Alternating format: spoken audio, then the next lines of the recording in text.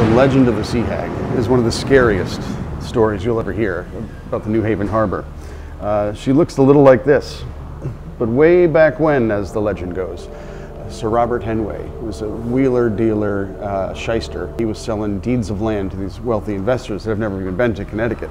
And he knew that there was a North Haven, an East Haven, a West Haven, so he was selling this prime South Haven real estate.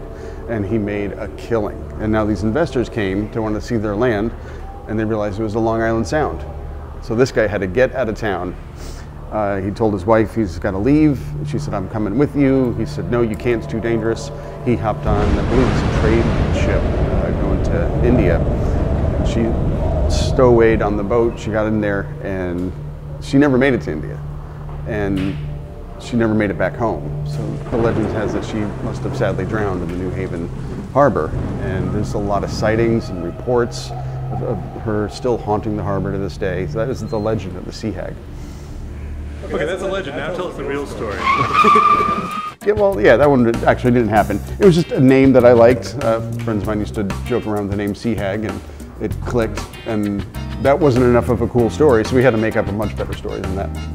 Sea Hag's different. It's just always been consistent, and it's always evolved slowly into getting it to be the best that it can be. The biggest thing is how fresh it is.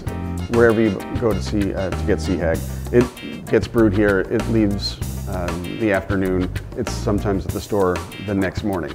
So if you ever go into a liquor store, just pick it up, you'll see the date and some kind of amusing quote that we put on the bottom of the cans there.